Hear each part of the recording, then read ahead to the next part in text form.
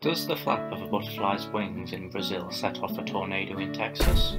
This is the famous question posed by mathematician Edward Lorenz in 1972, with the idea that a small change such as the flaps of a butterfly's wings can cascade into a larger effect.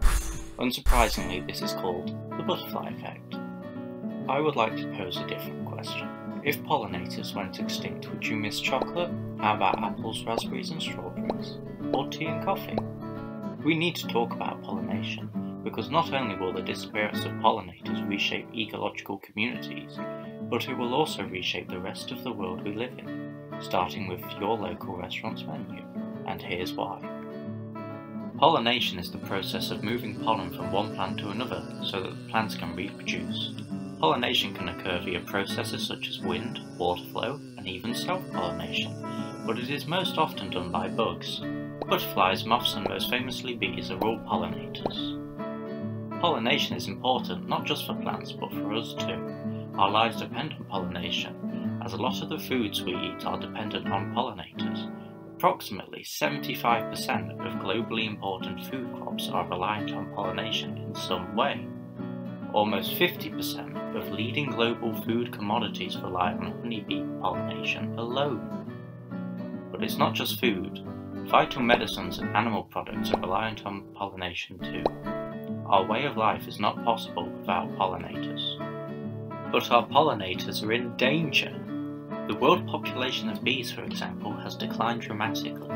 In America alone, we saw a drop of 61% of managed honey-producing colonies, from 5.9 million in 1947 to 2.3 million in 2008.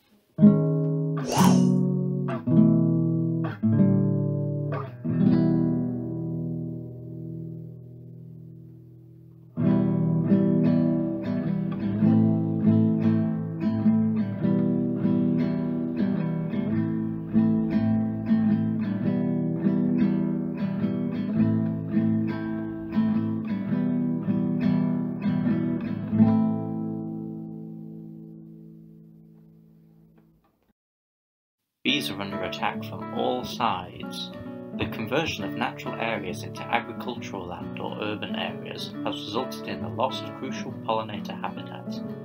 There has been a reduction in suitable areas for nesting, breeding, and areas with necessary nutrients, all of which increases the competition between pollinator species and population, leading to more deaths. The wild areas that remain are few and far between. Navigating such a fragmented landscape adds further pressure on pollinators. Monoculture farming also reduces pollinator biodiversity by limiting the diversity of plants available to pollinators. Pesticide usage, such as the use of neonicotinoids, is impacting pollinators directly due to the dangerously high chemical content, and indirectly by killing wildflowers surrounding agricultural fields. Pesticides are applied to attack weeds and other pests, but they can impact organisms they were not intended to, including wildflower species. Less wildflowers means less nectar, and less nectar means less pollinators, and before you know it, pesticides have disrupted an entire ecosystem. Climate change is also a driver of pollinator decline, as insects are particularly vulnerable to intense droughts. Current conservation efforts will likely not be enough to save our pollinators. To top it off, artificial light, poor nutrition, and varroa mites are all likely contributing to pollinator decline.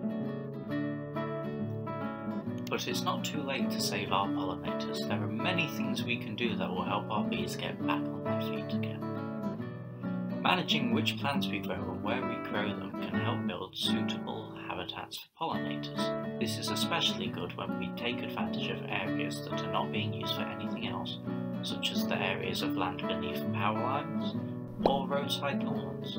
Careful and informed selection and planting of flowers in urban gardens and allotments, for example, will provide corridors to support pollinator movements through otherwise uninhabitable areas.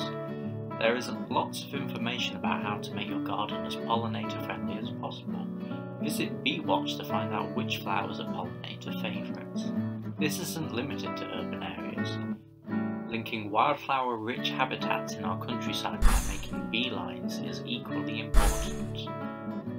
Integrated pest management can massively reduce pesticide use, thus benefiting pollinators. Exploring how to use less pesticides by applying them more efficiently or choosing less harmful alternatives can help save our pollinators. Changing what we feed pollinators, such as honeybees, can also improve overall pollinator health. For these strategies to be successful, we must monitor pollinator numbers closely.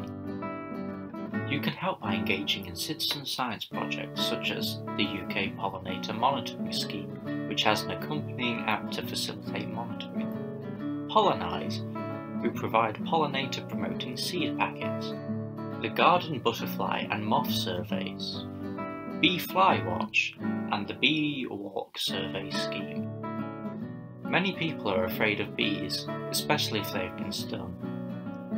But we are doing more harm to them than they are to us, which is why it is crucial to raise awareness of the challenges that threaten our pollinators, challenges that also threaten us, and to educate people, because no one can single-handedly save our pollinators.